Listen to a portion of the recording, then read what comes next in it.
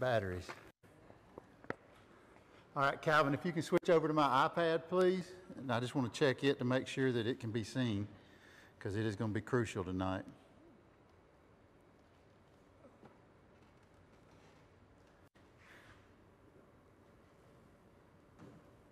Yep, we got it. Calvin, I'm going to rotate and see what it does.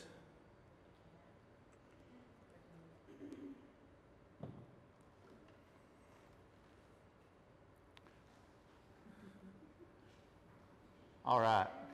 That's about as good as I'm going to get it, I think, on this thing. All right, Calvin, we live? Sir? Great. You recording too?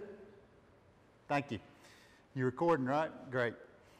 So tonight we start one chapter of the Bible, and we will be on this one chapter for, I don't know exactly how long. I know at minimum we're going to be here 3 nights. That is at minimum.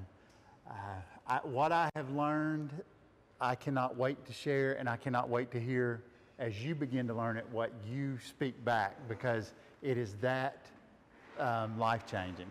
It is one of those moments where you begin to look at something that you've known for so long, and you begin to ask yourself, why did I not know this until now? Kelly, can you grab that door? And so what I'm asking that you do tonight is not suspend what you have learned your entire Christian life, but to give your mind room enough not to have what you have learned for so long block what you are about to learn. Does that make sense? And I hope that you will trust me enough to give me the leeway enough to speak and let me get enough down the path that you don't shut me off in the process, okay? Because there's going to be some things tonight in particular, but then the next night that we meet, you're going to be like, oh my goodness, how did it get to there? And why are we learning this now? And so just bear with me as we go through this. This is the first time I've taught it at this level, and it's the first time I've ever studied John chapter 3 to this level. And I wish somebody that whenever I was 6 years old and I first came to know Jesus, that somebody would have discipled me at some point through this scripture in this way as an adult.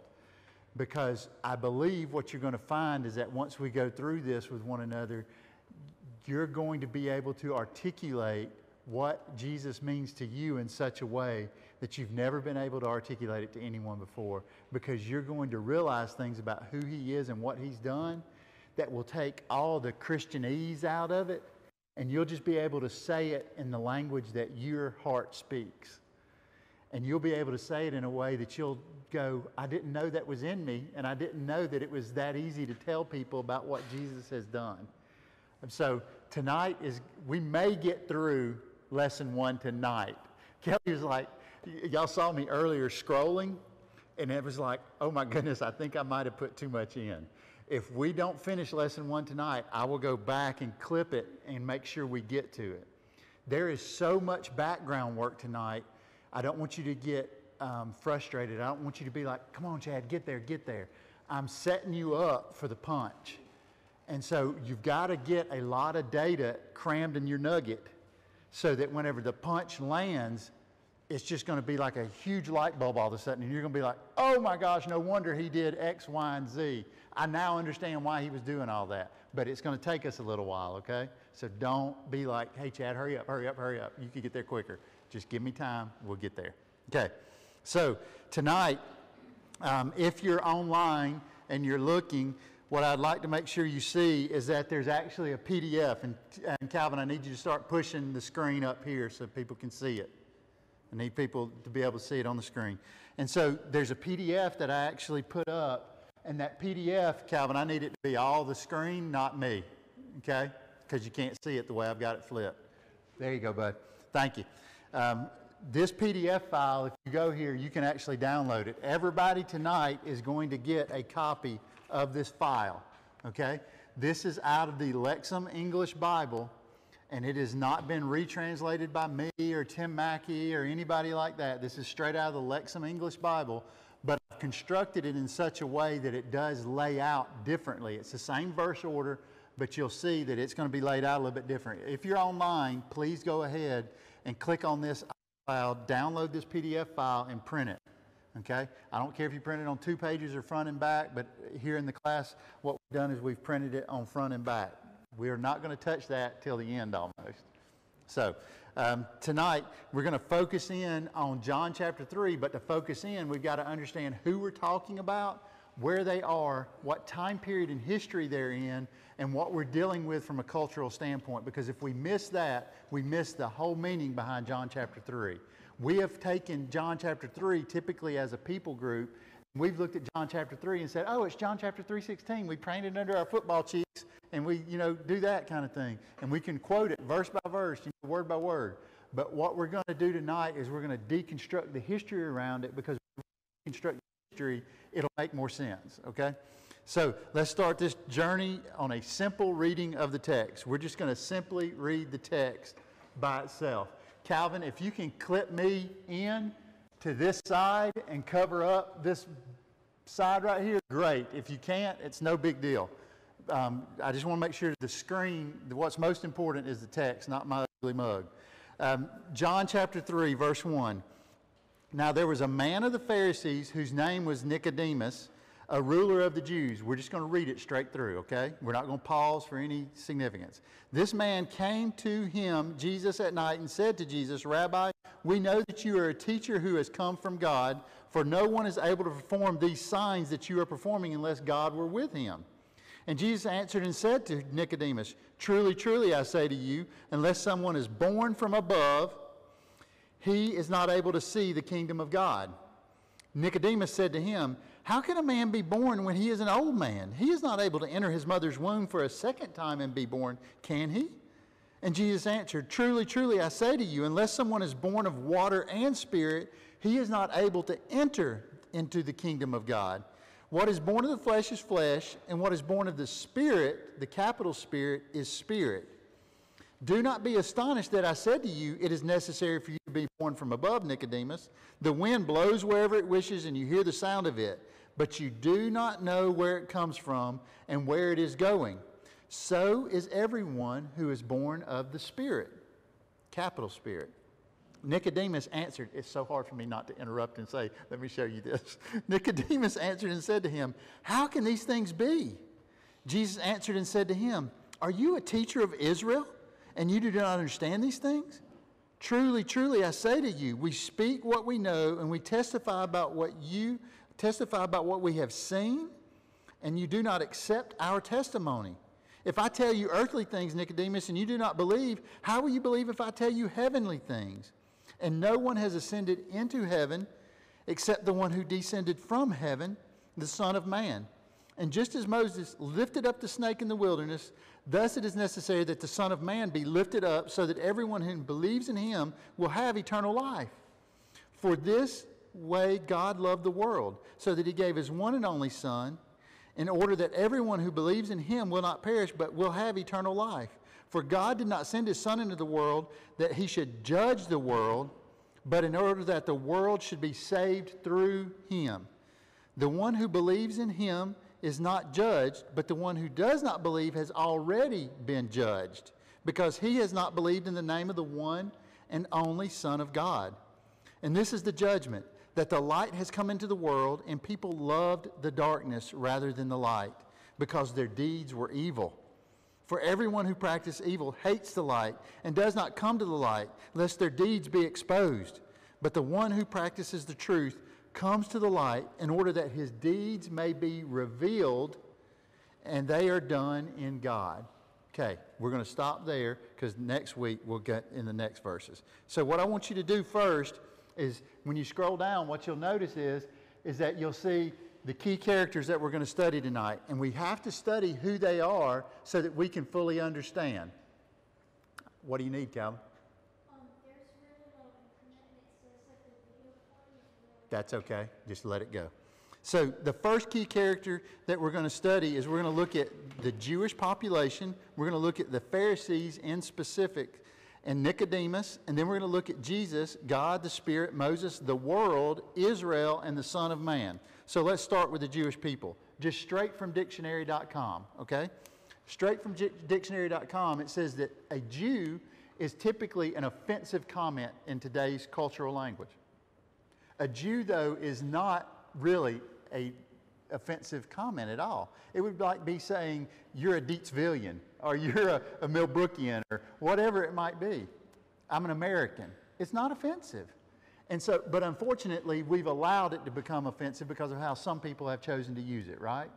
But a Jew is fundamentally a man or woman who is born from a Jewish woman. Okay? Flesh of flesh, born from a Jewish woman. The word Jew actually comes from the tribe of Judah, one of the 12 sons of Jacob that we all studied together. And this is like, I'm just going, Lord, you're so good. You know, we studied Genesis, we got all this. You know, here we are with Judah. And so now what we have is that the Jewish nation comes about much later in history than what we're dealing with from this from the standpoint of where we are in the Bible. We're after Genesis, we're in the New Testament period, and they're no longer Israelites per se. They now have the tribe of Judah has been labeled the Jewish tribe. Does that make sense? They're part of the Israelite people. And so that's today still what we have. And so whenever we look at the word, the Jew specifically, the name does not necessarily mean all the tribes of Israel in the Genesis concept and form that we think of it. The word Jew is historically linked typically to that one tribe, the tribe of Judah. And we will study more in depth later about how that affected and when we think about the time of Jesus. Now, this image that we see here is of a Jewish person that has been theatrically dressed up in the garb of what a Pharisee would have wore in the time of Jesus. If you'll notice, he actually has on his breastplate there an ephod, E-P-H-O-D. An ephod was a garment that was worn by the priest in the service of the temple, and the Pharisees wore them as well, and we have that they have a prayer shawl around his head. And I didn't bring mine, but have I shown y'all the prayer shawl before? I think I did. And I actually have a garment that has an ephod on it. I have a satchel that has an ephod replica on it. But you'll notice how many jewels are in the ephod. 12. Okay? The 12 tribes of Israel. And so this is an image of what Nicodemus would have looked like. I want you to have something in your mind of, if this was Nicodemus, this was Nicodemus, okay? That's what we should have in our mind. So historically speaking, we know that the tribe of Judah is one of the 12 tribes, and the name Israel comes from the Old Testament account of when Jacob wrestled with God. Remember, Jacob wrestled with God at the shore of the river, and God pounded him on the hip, and he messed him up, and when he was limping to Esau, he's like, oh, hey, I'm old, I can't really get around good, I can't go with you, Esau. Remember that story? And so, therefore, the 12 sons Jacob had by his 4 wives become these tribes of Israel and eventually occupy the lands that we know as current-day Israel. But current-day Israel, if you look at a modern-day map, doesn't occupy near the land territory that the 12 tribes occupied. And if you look here at this map, this is the original 12 tribes, what they would have occupied at that time period. Okay, at the time of whenever we come out of the promised land, to the promised land from the Exodus, and now Rome, though, is occupying, so we're several hundred of thousands of years past that time to where we are now, okay? So, what we're going to talk about is who is Nicodemus. And we're going to refer to Nicodemus from this point forward as Nico, okay? Just so I can shorten the phrase up. Nico, okay? So Nicodemus is Nico. What did it mean that Nicodemus was a Pharisee? When we think about Nicodemus as a Pharisee, he would have been the order of the Sanhedrin. The Sanhedrin was made up of many men that sat between 3 primary groups: the Pharisees, the Sadducees, and the Essenes. The Essenes we most often associate with the Qumran Society or other people like that at one point even pulled themselves away from Jerusalem of Jesus' time. They're like, listen, the Scripture's so messed up. We've had all these people come in and Rome is in control. We're just going to isolate ourselves off, because remember, John the Baptizer is even considered possibly as a member of the Qumran Society because of his wild hair and the way he thought and all the things he did. It was very symbolic of how they treated the Scripture in the desert. You guys okay? Have I lost y'all? You with me still? Okay. So now the Pharisees, what's unique about the Pharisees is the Pharisees believe that there is a resurrection. So the body is going to be resurrected at the time of the Messiah, Yeshua, coming back. That is what the Pharisees primarily believed. They also believed in angels. The Sadducees, on the other hand, though, they were legalistic. The Bible has been given to us by God. The Torah has been given to us by God, and we are to follow the Torah in this way, and there is no resurrection of the dead, and once you've done your deeds here, you're over with, and it's done, Sheol, and we're all out, okay? So it's a very different approach to the view of what the afterlife even symbolized, okay? So the Pharisees were more, if we were to associate with a group, we would probably lean more toward the Pharisees from a resurrection and that kind of, but they were very, very legalistic. Because how did you get to heaven as a Jew? How did you please God? You obeyed the law. It always dealt with works. How good did I work? How good did I obey the law? And so the Torah was ultimately a book of do's and don'ts. As a good observant Jew, you do this. And if you do this, then God is pleased with you. And if God is pleased with you, then, you know, one day, whenever it's your time, God will permit you into his heaven. But if you're not, if you don't, and you say, well, Ted, there's like 600 and something laws in the Torah. Yes, there are. But there's 10 primary, right, that we know from Exodus. The 10 commandments. Thou shalt not have any other God before me. You know, thou shalt not commit adultery. Thou shalt, and all these thou shalts that we know about, okay? Those are side of the embedding that we should have in our minds of the do's and don'ts. And so if we look at what happens next, that the Pharisee was a member of this high Jewish council called the Sanhedrin, and the council was made up of a total of 71 members. The night Jesus was brought before Caiaphas, he was brought before the Sanhedrin. So you know the story of when Jesus is crucified and he's brought from the Garden of Gethsemane? He was brought at night originally to Caiaphas' father, and then after he was brought to Caiaphas' father, he was then brought to Caiaphas. Caiaphas then judged him. At that judgment, he was accused of blasphemy, and that was then a portion of the Sanhedrin present, of these 71 men, were present on the second story of Caiaphas' home. Okay? And so that's what we're looking at here, is this Sanhedrin made up of these Pharisees and Sadducees and the Essenes. Now, what was a Pharisee like in public life? If we can imagine a Pharisee walking down an open street in the marketplace. If you've watched the video series called The Chosen, in the second series you actually get a glimpse of what it was like for a Pharisee to walk down the street. And when the Pharisees walked down the street, people would duck and they would just sort of bow their head and let the Pharisee walk by. You know, they were given honor. They were given privilege. When the Pharisees walked through the temple, you know, that was, oh, the Pharisees are here, you know, and let me stand over to the side kind of thing. They're the teacher. They're the knowed one. They're the ones that are holy. They are the ones that can pronounce the judgments and all these other kind of things. We don't want to do anything to make the Pharisees mad. And so they were both revered and feared.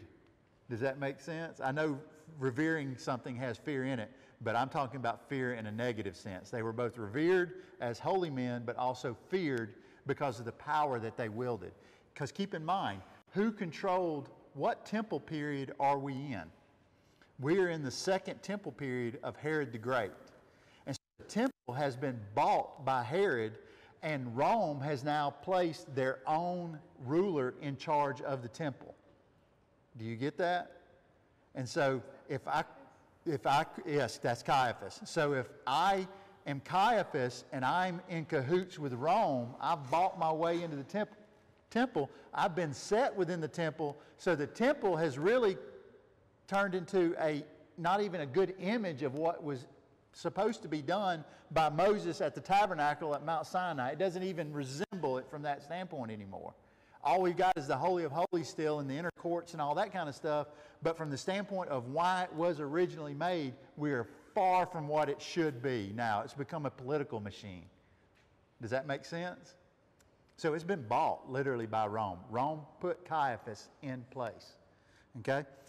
Now, Jesus, if we look at who Jesus was, we begin to see a man that was possibly born between 7 BC and 6, or probably 3 or 4 BC, and lived to around 26 to 30 some odd BC, okay, or AD, pardon me, AD. And so what we're dealing with is we have to put in our mind the cultural context of Jesus is this boy that grew up in a little town of Nazareth that had about 500 people in it.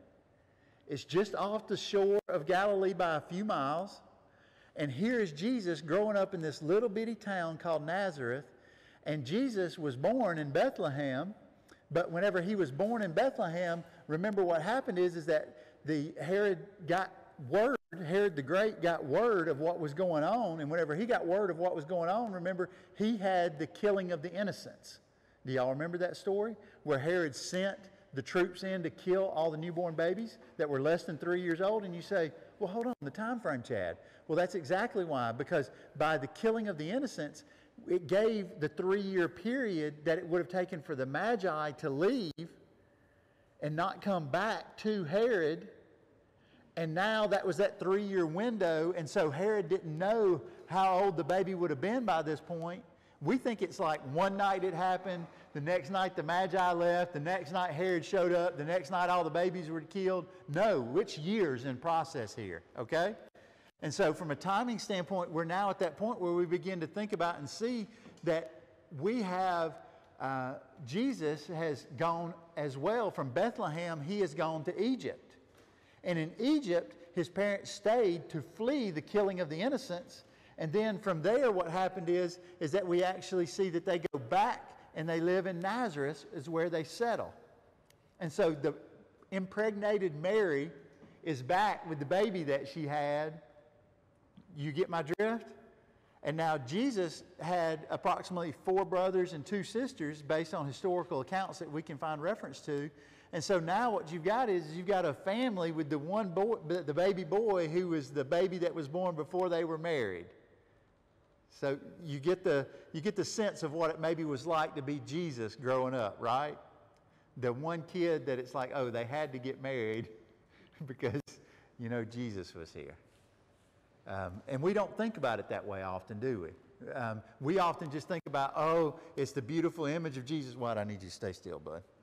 And so what happens is that we're dealing now with Mary and Joseph living in Nazareth. And we're dealing with the Holy Spirit being the impact that was done to actually Mary to make her pregnant. And then you see, Jesus was born during the reign of Herod the Great, and Jesus grew up around his cousin. And his cousin would have been who? John the Baptizer. John the Baptizer. And so they would have went on family trips with one another. And you're like, what do you mean? They went camping with one another? Did they have the family reunion up at, Aniana or whatever? No, what I'm saying is that they had the festivals that they went to with one another. And so John the Baptizer, and the reason we have to know about John the Baptizer is that in the second part of John 3, it's all about John the Baptizer. So if we don't know who John the Baptizer is, the second part of John chapter 3, you're going to be like, I'm lost. So John the Baptizer and Jesus would have went to festivals together because their families would have traveled to the Sukkah, the Festival of Booths, or they would have went to the Passover festival in Jerusalem with one another. They would have been together traveling as young boys at some point. And what do? We see Jesus as a baby, and when I say we see him as a baby, we see him born, and we see where he moves to. We have no images of Jesus as a baby boy, a little baby. In Catholicism, there are some really neat stories about that Jesus was playing with mud, and it turned into a bird, and all this kind of stuff, but we don't have any historical accounts from this standpoint, okay? And so what we're now looking at is we begin to see that Jesus gets to the age of 12, and we intersect with Jesus again all of a sudden. And where do we find Jesus at? In the temple. And what is he doing in the temple? He's teaching, but he's teaching by using the Socratic method. He's asking them questions, and they're amazed. How can a 12-year-old boy that's been in synagogue in Galilee, in the town of Nazareth, because remember, it takes 10 men to form a synagogue, a minyan, and those 10 men form that synagogue in Nazareth. How is this boy from Galilee, this place that really doesn't have a lot of learned, even though Galilee, quite frankly, there is a lot of people that come from Galilee that were very learned, if you look historically back. And so what happens is Jesus is in the temple now, and he's questioning these men that should be the teachers of the law, and it's as if he knows it better than they do. And they're kind of freaking out. They're like, and he asked his mom, he said, "Where did you expect me to be? I was in my Father's house." And there's a beautiful, again, if you ever watch the Chosen series, I can't remember which episode it is, but you see Jesus being found by his mother and father in Jerusalem. And he's like, "Mom, why did you get all worried? You knew I was with Dad." You know, and so that's kind of interesting, because what do you understand from his 12-year-old interaction? That's like really cool. Y'all get that? Most people just skip that real quick, and they're like, "Oh, well, his mom and dad were worried because they couldn't find him, and he was in the temple, and that's kind of cool." But, ma'am? I said, yeah, not that bad. Not Joseph. It was not Joseph. And so you see at 12, Jesus realizes, because a lot of people go, "Well, hold on, Jesus didn't really know who he was till he was right in the water at the Jordan River when he was baptized by his cousin." That's when Jesus became God. That's when Jesus became aware of who he was. The Bible doesn't stand up. There's no fact to stand up to that argument. We know that Jesus knew who he was at 12 in some sense. Did he have the full knowledge that he had whenever he was baptized? I don't know. Personally, I don't think so, but I don't know that for a fact. But what we do know is at 12 that he was fully beginning to understand who he was, and he was different. And so now here's this adolescent boy that has grown up in this little village. And so now Jesus moves to his adulthood, and we see Jesus interacting with different people. And we need to think about how he's interacting with these people. On one hand, to the public, Jesus, and I love this, I came up with this on my own, but I kind of snickered when I did it because Kelly says I laugh at myself a lot. And Jesus must have been a prophet to some. He must have been a healer to others, and a grocery store to some. He was like a Roman Piggly Wiggly. That's probably not right for a Jewish person, sorry. He was probably a Roman Publix. You know, he was a built-in grocery store, and he was a rabbi, and to some, he had even become the Messiah in public, right? We know that from the scripture accounts, that Jesus was even viewed. To the Pharisees, though, remember the Pharisees were sending people to discover who Jesus was, because they had already had people come in and disturb the peace and claim to be the Messiah. But now the Pharisees want to know for sure, are you the Messiah? So they send people to go and inspect Jesus. And to the Pharisees that were sent to inspect Jesus, they're like, he's a prophet. He can heal some people. We've seen him heal people. I can imagine the report coming back to Jerusalem. This Joshua, this Jesus from Galilee, he heals. I saw it. He feeds. He's even a prophet. But I don't know that I believe that he is the Messiah. I can hear somebody telling Nico that, right? Do you see that? To his family, he was crazy. Stone cold crazy. You say, no, how do you know that? Because at one point, Jesus is teaching in a household, and his family comes, and they're like, hey, your mom, dad, your sister, not his dad, because we think his dad's dead by now. Your mom and your brothers are outside. They need you. And he's like, well, you're my brothers and sisters, and you're my family. And Jesus is teaching inside the home. And they're like, Jesus is crazy. We got to go get Jesus. Jesus lost his meds. You know, we need to get Jesus. And so his family even at one point believed Jesus might be crazy. But later on what we see is that his brother actually declares out loud. His brother James actually becomes a devout follower of his after his death and resurrection, becomes part of the Jerusalem Council. And then we see John, his cousin, declare in the Jordan River, behold, the Lamb of God. You know, and he baptizes him there. So his own family, you see this twist? I mean, we so often skip through this kind of stuff and we get the image and it's like, wow, think about when Jesus went back to his hometown to preach that first time, and he stood up in the synagogue, and the scroll was given through to him, and he reads from the scroll of Isaiah, and what do? And he sits down in their presence, and he said, behold, the scroll of Isaiah is today, this is true. And everybody's like, drive him out and throw him over the cliff, you know? So people literally think he's nut job. And then to Rome, Jesus was someone who could actually upset the social order. And you say, Chad, how do you know that?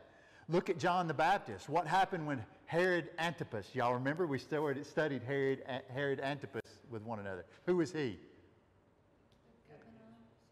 He was the governor. Who was he kin to? He was the son of Herod the Great. So Herod the Great tried to have Jesus killed when he was a baby. Remember? Isn't that cool to think about? Herod Antipas's dad tried to have Jesus killed when he was a little baby. And why was Jesus not publicly in front of Herod Antipas at his time as an adult? Because John the Baptist had already been imprisoned because of how he had scolded Herod Antipas for what had happened to his wife. Yes, what? I was wondering, since like Herod the Great, he killed all the babies. Yes. So would there have been like a shortage of boys to work in that age? Well, it was just in Bethlehem, remember? He just killed the babies in the Bethlehem area. He didn't go everywhere. So there was not a shortage that we know of. And so now what's happening is inside Rome, he is viewed literally as possibly a social dissident. If we think about that, it's like, what's going on with this guy from Galilee? And so in Rome's mind, we got to keep a watch on this too, because these Jewish people like to riot a lot. I mean, in the time of Jesus, it was not uncommon for there to be riots on the Temple Mount or in other parts of the city. And you say, well, how do you know that, Chad? Well, who was in jail that was traded for Jesus? Barabbas. And why was Barabbas in jail? Because he was a zealot rioter, had led an insurrection. Okay? So Rome does not want this to get out. Now, we're going to watch a video. We're going to watch a few videos tonight. So we're going to watch the first one. Calvin, we need to go full screen on this.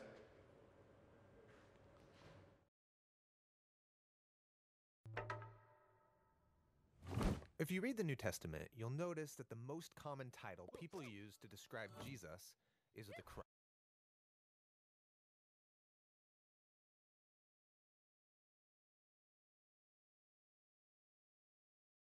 That is the Messiah.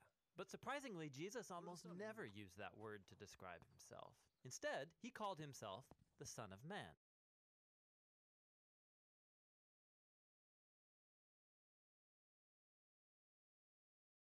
That word to describe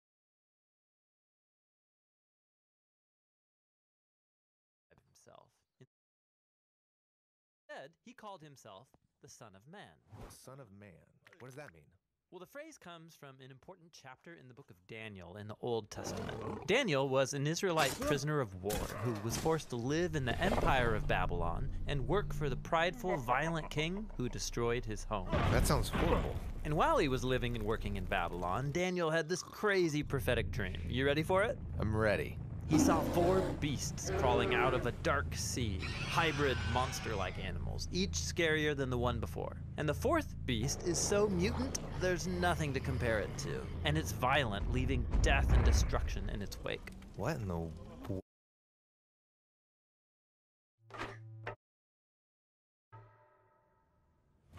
If you read the New Testament, you'll notice that the most common title people use to describe Jesus is the Christ.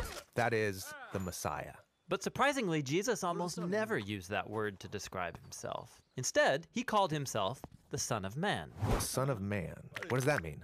Well, the phrase comes from an important chapter in the book of Daniel in the Old Testament. Daniel was an Israelite prisoner of war who was forced to live in the empire of Babylon and work for the prideful, violent king who destroyed his home. That sounds horrible. And while he was living and working in Babylon, Daniel had this crazy prophetic dream. You ready for it? I'm ready.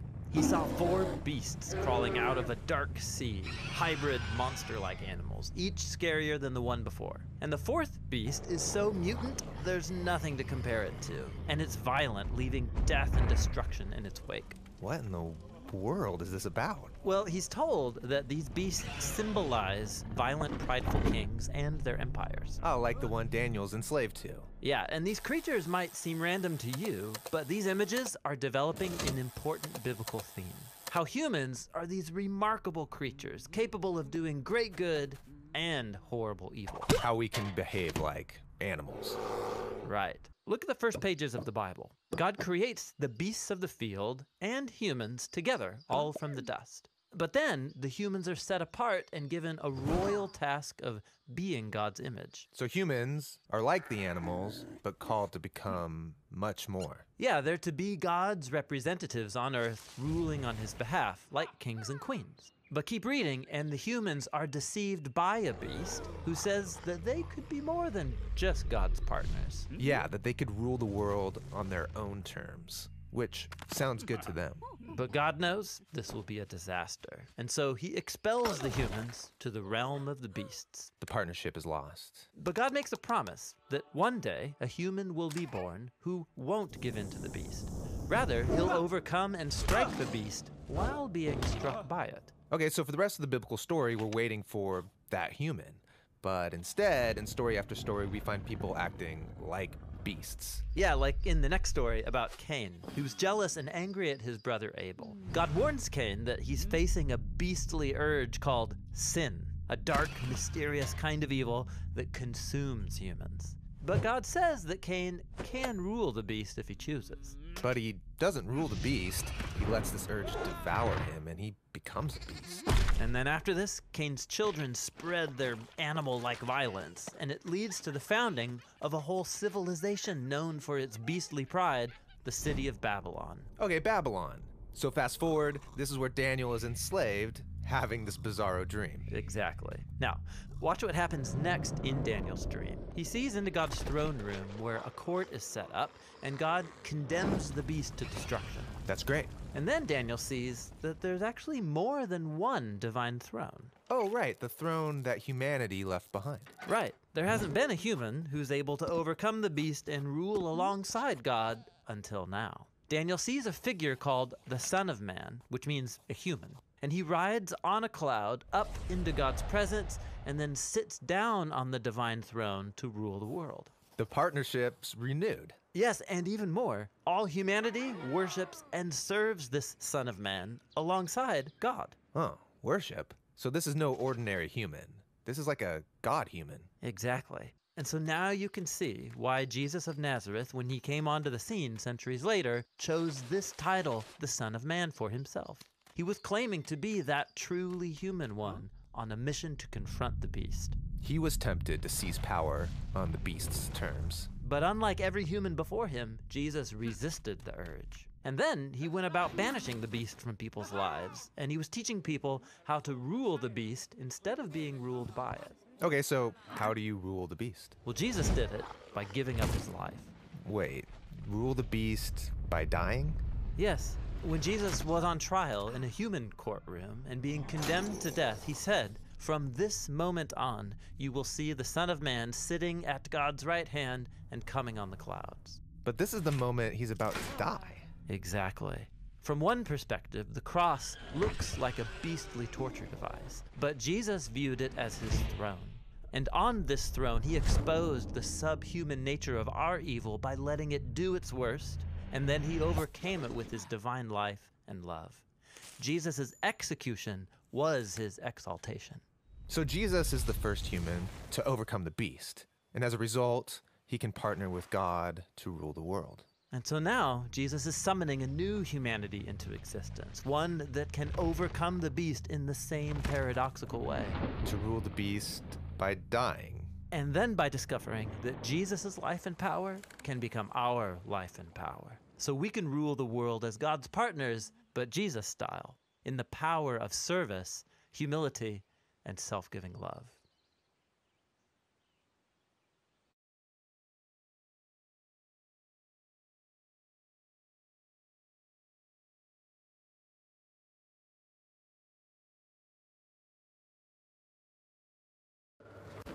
The Son of Man. Who is the Son of Man?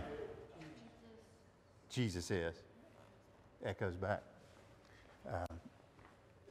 So where does the image of the Son of Man come from? From the book of Daniel. Okay? That imagery is going to follow Jesus through his entire ministry after John the Baptist. Okay?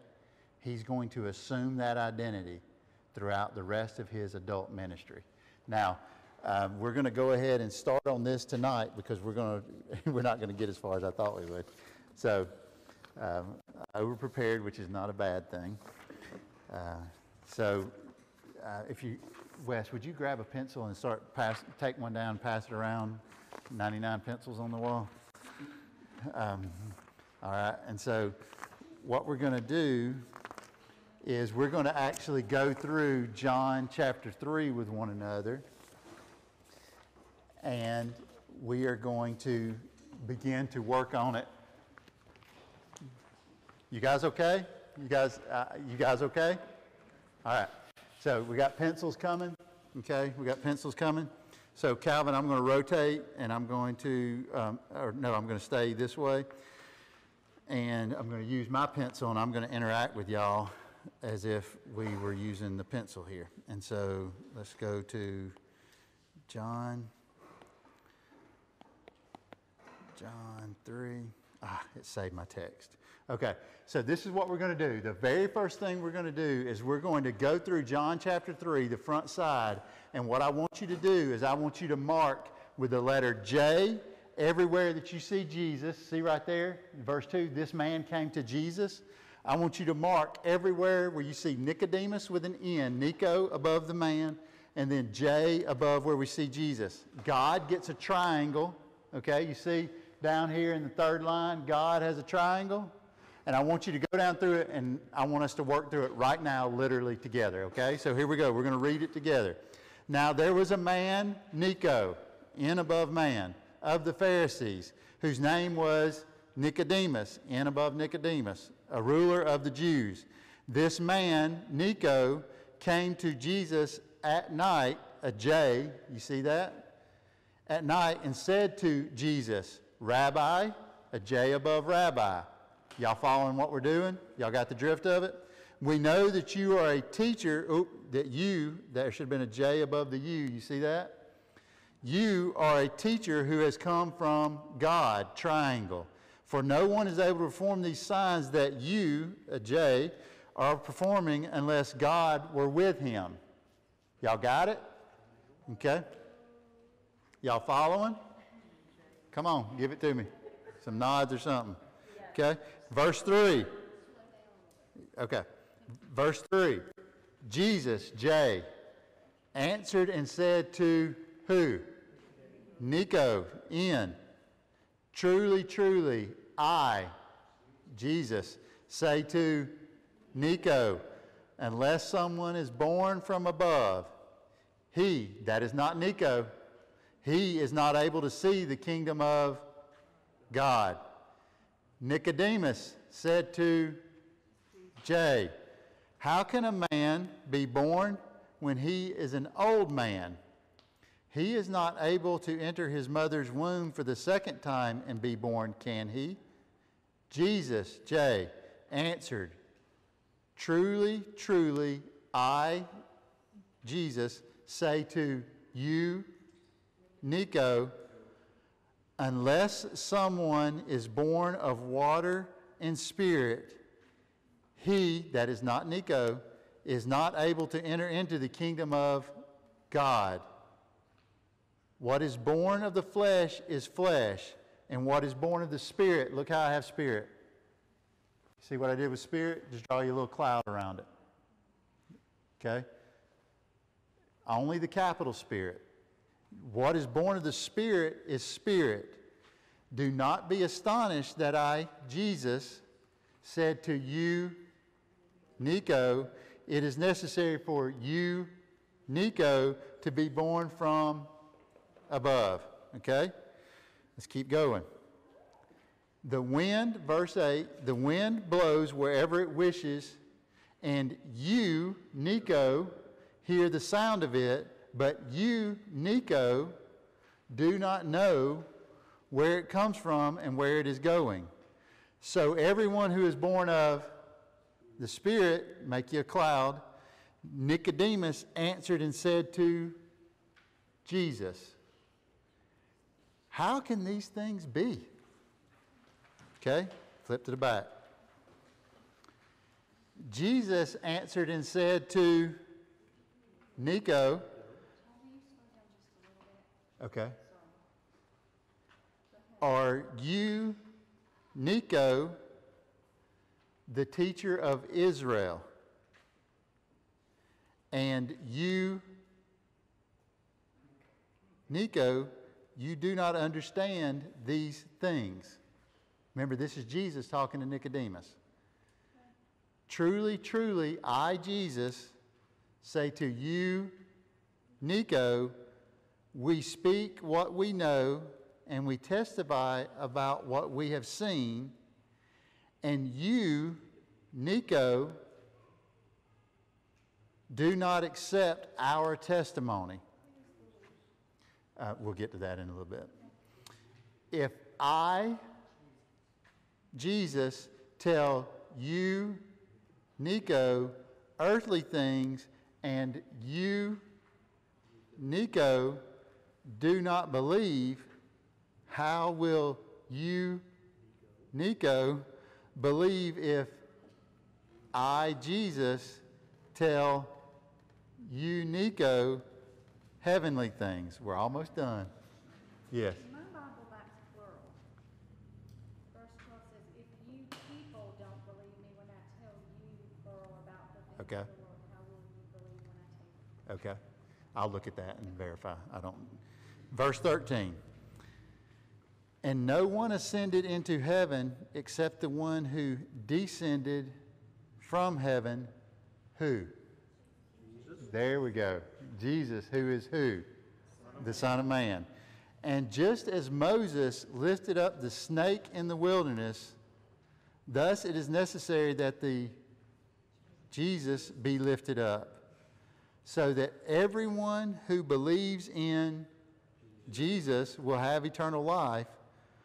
For in this way, God, triangle, loved the world, so that God, triangle, gave his, triangle, one and only Son, Jesus, in order that everyone who believes in Jesus will not perish but will have eternal life. Okay, almost there. For God, triangle, did not send his Jesus into the world in order that Jesus should judge the world, but in order that the world should be saved through Jesus. The one who believes in Jesus is not judged. That's an awesome sermon right there. Those five words. But the one who does not believe has already been judged because he has not believed in the name of the one and only Jesus, J of triangle. You see that? And this is the judgment, that the light, that's the key. Who said that? The light, that is Jesus. Let me ask you something real quick. Chad, how do you know the light is Jesus? Go back to our first Bible study with one another. What happened on creation? Who lit? What happened first before the sun? There was light. Oh, man, that makes the short. Oh, that gets you right there. Woo, man! Yeah, that's good. That's worth the price all night right there. The light has come into the world, and the people love the darkness rather than the Jesus, because their deeds were evil. For everyone who practices evil hates the Jesus and does not come to Jesus, lest his deeds were exposed. But the one who practices the truth comes to Jesus in order that his deeds may be revealed that they are done in God. Ooh, man, that is some good preaching right there. Whew, golly. All right. Now, I need you to keep these, okay? I need you to keep these till next week. By the way, I have done this for the last 4 weeks on this verse, and we have not even begun to fight, okay? We're going to be looking for the word born next. We're going to draw a little, if you go up, and this is something y'all can work on this week. If you go back here and look, and it says, see right here where it says born? What I've been doing is I draw a little bitty baby's head with 2 strands of hair. Everywhere above where it says born, it gets a little baby head, okay? Everywhere that's born gets a little baby head. So we need to do that? You need to draw a baby's head above everybody that says born. All right? Okay? Y'all got me? I promise you, maybe it's going to be 5 weeks till we get this done because I thought we were going to get further tonight. You are going to look back at this sheet of paper that's in your hand and you're going to be like, I will study my Bible this way from here forward. I will not read another verse without doing this from this point forward because I did not realize. Because let me ask you this, just by looking at what you're looking at, go to the very front page and look at the first paragraph of the first sections. Who's talking to who? What does it look like as you travel down the page? Who's talking to who? God steps in, and we start to see God inside the imagery of it.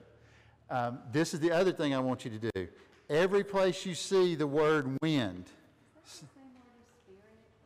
No, it's actually different. See the word wind in verse 8? That whole section, I've separated it off for you in a separate paragraph. What I want you to do in wind, if you'll look up at the screen, is I want you to draw 3 little lines like that. The wind blows wherever it. There's the wind again, it. You hear the... Calvin, need you to push my screen back up, bud. Running out of time. Thank you. So let's go full screen this, okay? So everywhere you see the wind, see it, 3 lines, okay? Look, there's a born. Right. Little. Okay, wind. Okay, every place you see wind, I want you to draw the wind. Okay? Born and wind. Born is baby head, wind is 3 lines. No, ma'am. The printouts I made for the people on YouTube so that they can find them.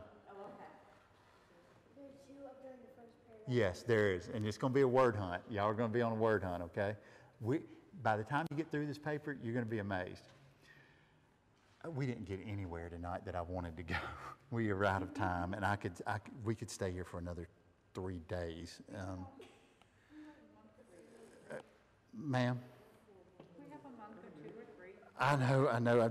It's one of those studies where you start, and so let's go down here and we'll finish tonight.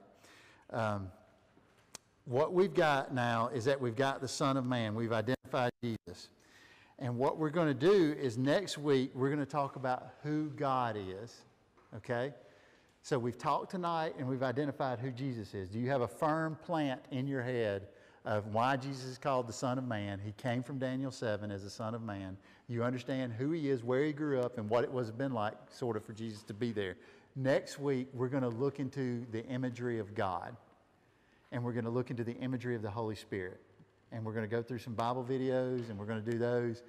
And then we're going to start asking questions of the text that you have. If you forget yours next week, don't freak out. You're just going to have to go back through and fill out NJ and triangle and all that stuff again. Okay? Does that make sense? Okay. You got to give me some feedback. This was completely like out of the blue. I've never taught to this level in this big of a group setting. I've done it in a very small, like private, but not in this big. I appreciate the slow down comment. I'll try to slow down and not rush. But there's just so much I'm trying to get through, so I'll slow down so it's effective. What else would you say? Effective? Did you get away from something tonight you thought that was valuable, Chad, or was all of it a waste? I need candid feedback. I read the scripture during the week a couple of times, or several times, but anyway, it says, truly, truly, I say to you, we speak. Yes. Am I getting ahead of the game here? Yes, you are. Kelly asked earlier, too, about who's the we?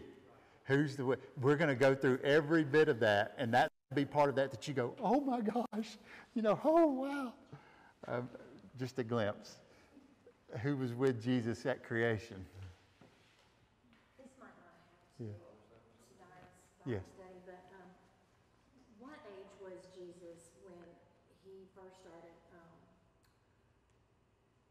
I guess, curing people Yes. and doing? We thinking is around 27 is what we would think. The typical age range, they would process it somewhere between the age of 26 and 30. We think around 27-ish, because there's a debate on the year and the way the calendars line up and some of the stuff. So Jesus either died in AD 30 or AD 33, so that modifies birth and dates and all that, but it's somewhere between 27 and 33. Other question or comments? I really would like some feedback. How was tonight from a learner standpoint? Well, I'm a teacher, and honestly, one of my biggest things is I read scripture and I get lost in trying to just make sense of it. And, I mean, this is a strategy, but it like really makes the scripture come alive. Like, it's like, oh, Yeah. Yeah. I mean, could you just sit there and read it and then you lose, well, who's the it? Who's it? This? Yeah. Yes. Like even putting the letters on there makes it easier to understand because you do get lost when it says, he said to him. Yes. You know, Yes. so just putting Yes. the letters on here that keep you in that one train of thought. Yes. We have in this text we are about to go through about 20-something plus scriptures are connected to John chapter 3. We are literally going to go from Numbers to Isaiah to other parts of John to other parts of Luke. We're going to fast forward to Revelation. I mean, there is so much scripture that is packed into John chapter 3, and I'm going to connect it. I'm going to show you where it's all connected. And whenever it connects, that is when the light bulb is going to go off, and you're going to freak out. You're going to be like, no way, that is what he was telling him. Because we read it and we don't understand the depth of what he was telling Nicodemus. What he told Nicodemus that night, I'm going to leave you with this. This is a nugget this is like a fast forward, okay? This is Back to the Future. Y'all are going to get something ahead of time, okay? Nicodemus, think about it for just a second. Jesus told Nicodemus, and Nicodemus is processing every word Jesus says. And Jesus says to Nicodemus, the Son of Man must be lifted up on a pole. My question to you is, did Nicodemus know about the crucifixion at this moment of John 3 tonight? Had no idea. Think about what must have happened in Nicodemus's mind whenever he saw Jesus lifted on a pole and where he went back to in his mind. Did you say, man, that's good. Cool. Yes. And we're going to break that down to like finite detail. So this is crazy junk, okay? So I realized that Jesus was so young that he knew who he was. yes, When he found him, he figured out he was the Son of Man. that's crazy, isn't it? Yeah. All right, tonight I need hey, y'all with me? We're good? Okay, all right. Let's pray. Any prayer requests tonight? Calvin, you can turn off live. Tina, thank you.